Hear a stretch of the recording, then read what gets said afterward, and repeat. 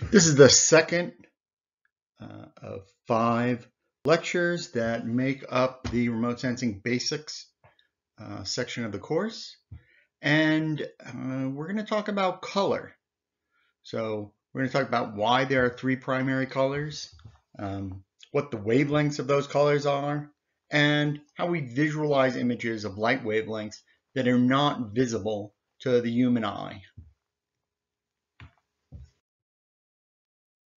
So before we go any further, I want to point out that I understand that some students may be colorblind, and I want to assure you that we always make the necessary adjustments for students with color blindness. You just need to send me an email and I will work with you and the TA to make sure that you can do all of the labs, or we otherwise adjust for your disability. Okay, so when we think about the remote sensing process, we might think of a satellite recording images that are beamed down to the earth. There's some adjustment that's done, and then the image is shown on your computer. But it's important to know that the human eye and brain are an integral part of the remote sensing process. To understand images, we need to understand how we interpret image information. Now, the human eye is capable of pattern recognition that we haven't been able to match with even the most significant or sophisticated, I should say, AI programs. And you should hopefully be able to see that there's a dog in this picture. But color vision is sort of fundamentally based on a lie that your eyes and your brain are telling you. The first thing to point out is the spectrum is continuous. That is, there is light continually varying as a function of wavelength, both in terms of the intensity of the light that you're seeing and in terms of the reflection of light. There's no classes of light fundamentally, okay?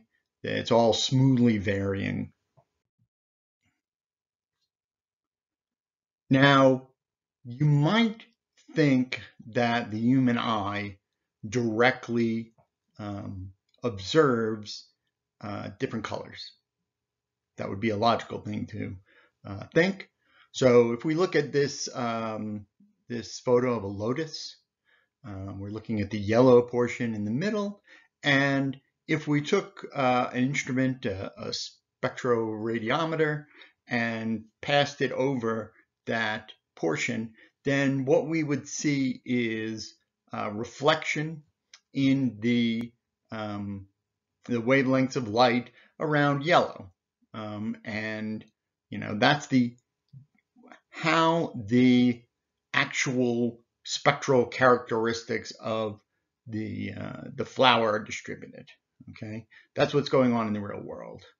And you might think, oh well, you have your eyeball, you've got your retina in the back, and that sends some information that says yellow to your brain. That is not what's happening.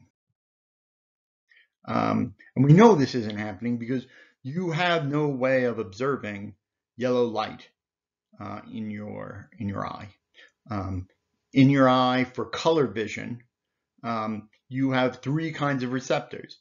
You have red receptors, green receptors, and blue receptors. Okay, and those are known as cones. And we can look at the sensitivity of each kind of cone. The sensitivity for each is kind of broad.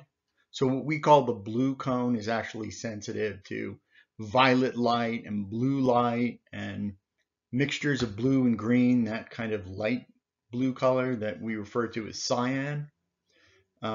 Green cones are sensitive a little bit to cyan, a lot to the green and yellow, and then a little bit to the red. And the red cones are sensitive to green and yellow and red. And this overlap is going to turn out to be important. So these are, again, the sensitivities. And you can see they all overlap. Also in here, there are rods. And rods are the cells in your eye that are sensitive for low light environments. We don't talk about the rods very much because we're interested in rods that are sort of broadly sensitive. You can see to like blue and green and yellow, and they're not really involved with color vision as much. So we're not quite as interested. The important part to understand here is you can see on the x-axis, that's the wavelength of light. On the y-axis, that's the retinal response, and it's sort of just a percent of the maximum response. The important thing to note here is the response of the cone is independent of the wavelength. So you're only going to get a certain electrochemical response. So blue cone, it's only giving off one value, and that value is a function of the wavelength that is being seen. Okay? If you have wavelengths coming in at like 450 nanometers, it's going to give you a very high result. If you have light impinging upon the eye at like 550 nanometers, it's going to give you a dark result. So we have our image there. That image, that little, okay, never mind. I'm going to edit this. So let's look at the influence of various kinds of light on the cones. And here we're looking at the excitement of each one of the cones as a function of various different colors. So violet is going to excite the blue cone a little bit. So those numbers are, electrochemical response in blue, green, and red in that order. Blue is going to cause excitement on the blue cone, but not on the green and red. Cyan, which is that mixture of blue and green, that's going to give us some excitement on blue and green and not red. Green is going to give us high excitement on both green and red. Orange is going to give us excitement on both a little more on the red than the green. And then, finally, red is going to give us excitement on just the red cone. So now we can answer our first question, which why are there 3 primary colors? And that's because we have 3 types of cones. There are only 3 colors to be mixed. And now, when we're looking at light and mixing of light, green and red make yellow. Why is that? It's because yellow activates green and red cones. And so if you're mixing those 2 kinds of light, you're going to see yellow.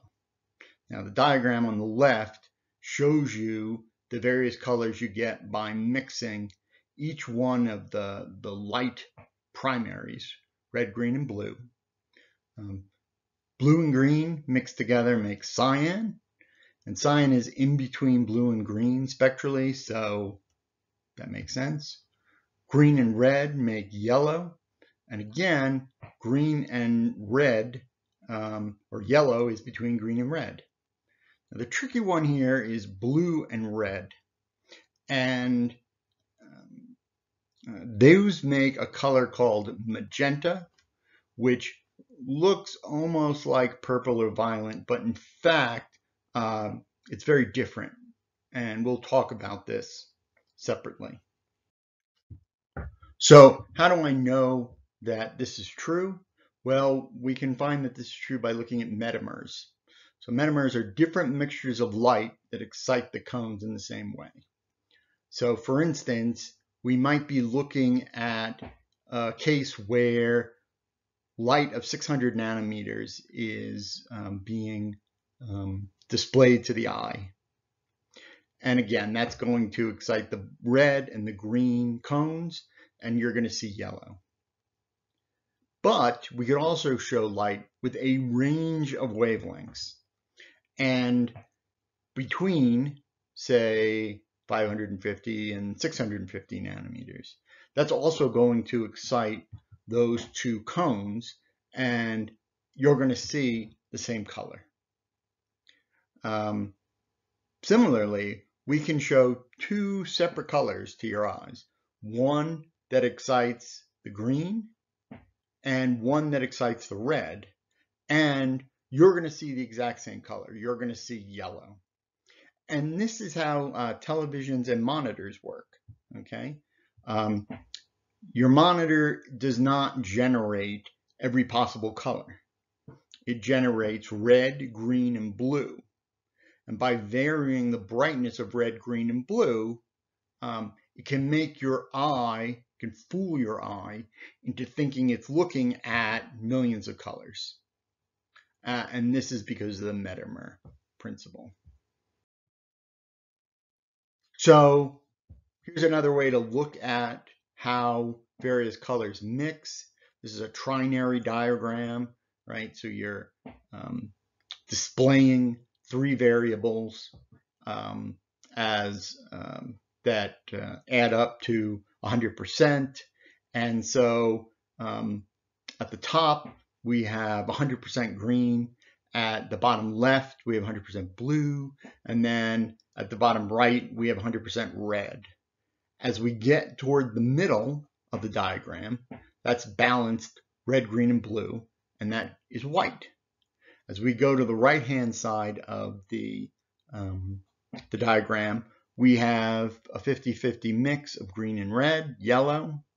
Left side of the diagram in the middle, 50-50 mix of cyan, 50-50 mix of blue and green, that's cyan. And at the bottom middle, we have a 50-50 mix of blue and red, and that's magenta. And that just gives you a sense for that diagram, how that mixing goes on and what the various colors are that you would see giving that kind of mixture.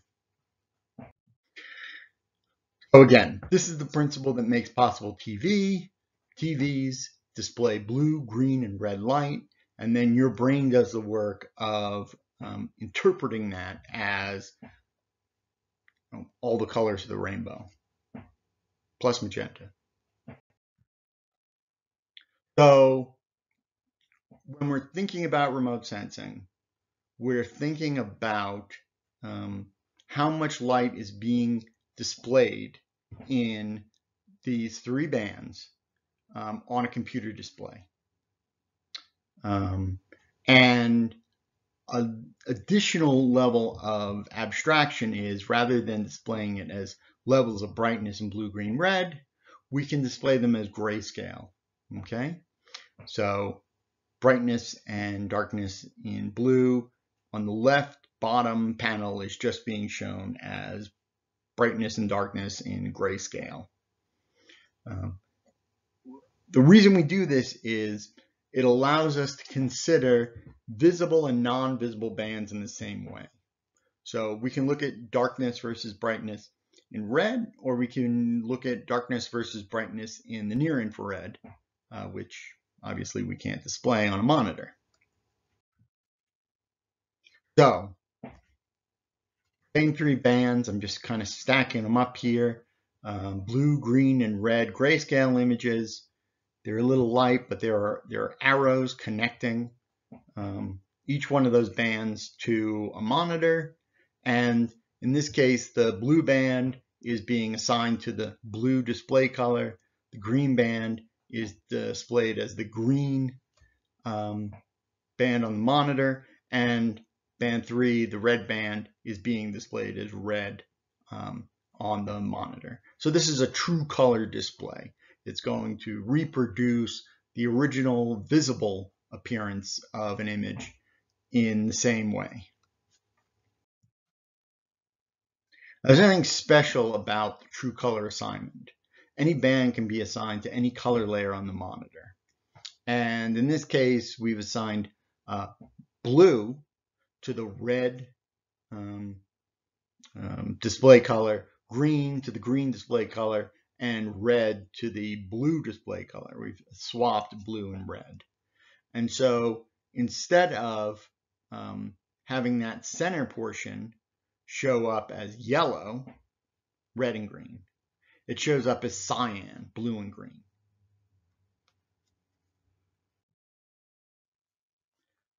So this is a diagram that gives you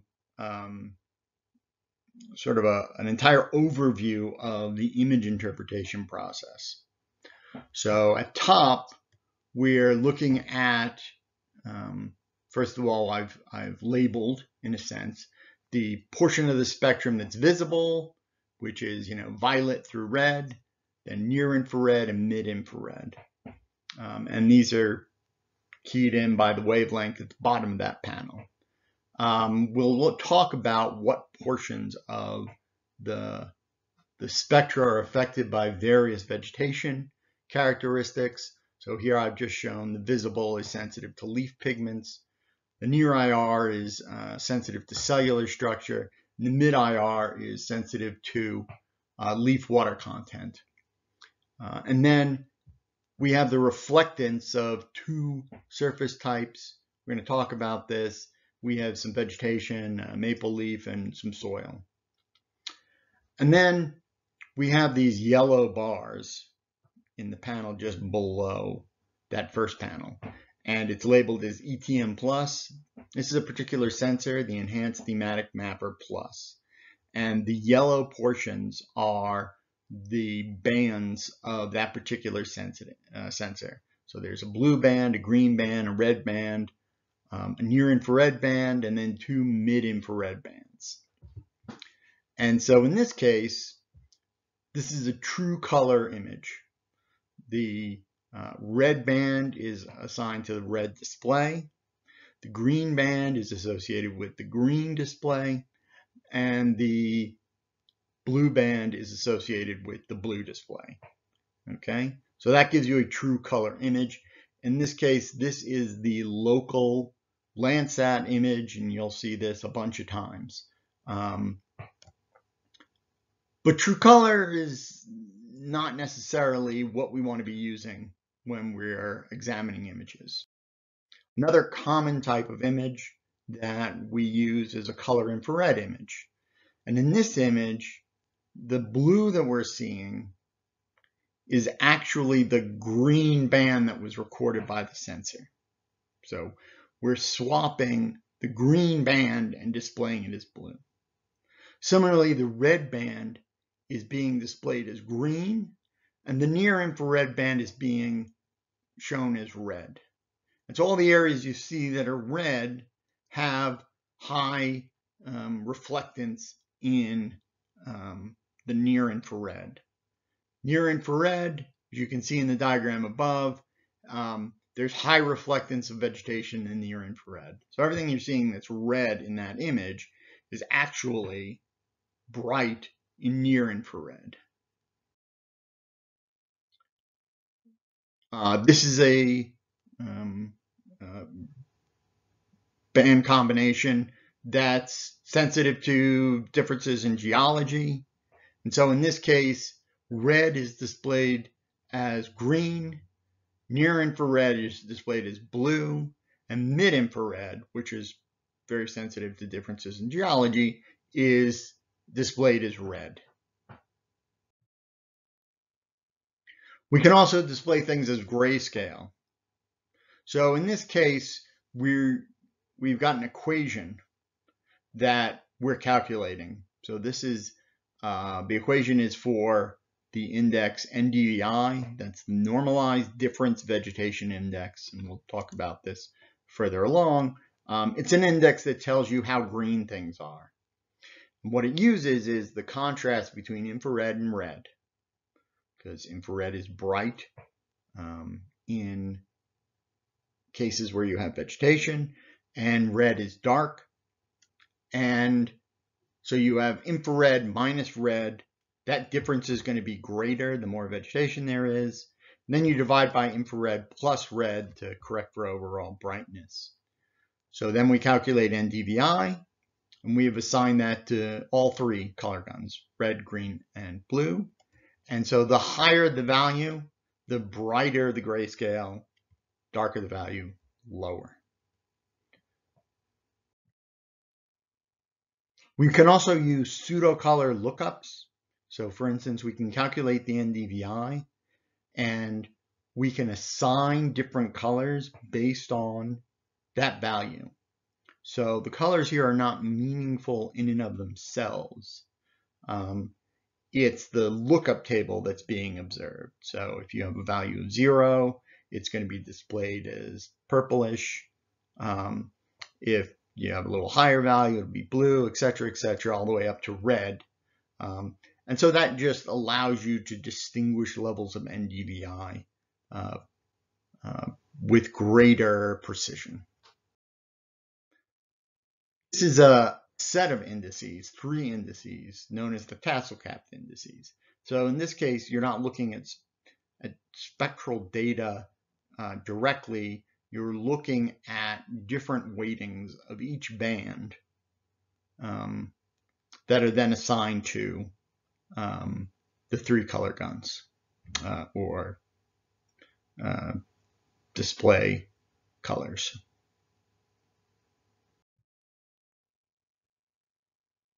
So the important part here is if we have what we refer to as multispectral imagery, where we have multiple bands being recorded by the sensor, you can display different wavelengths in different combinations to highlight different features. So we had the green before, now we have the color infrared. And now we can switch this again and look at bands that are going to distinguish, in this case, water features and agricultural features. So, summarize, cones are sensitive to 3 primary colors. Remote sensing can detect brightnesses of different wavelengths of light, and then you can combine 3 primary colors, red, green, blue, in an image to produce a true color image, but you can use other combinations of wavelengths so that you can visualize different features of the land surface.